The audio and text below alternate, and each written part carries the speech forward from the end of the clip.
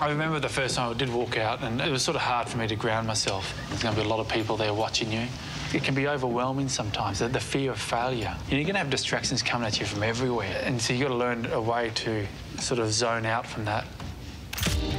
Yeah, that's it. Maybe drop the chin, put your hand on the chin. That's it. Just hold it there. You don't need to rub it. Wear it like you mean it, mate. What does it even mean? Doesn't matter what it means. You've got to give them something. Give them something. Mate, stop. I'm trying to help you through this. It's a tough situation.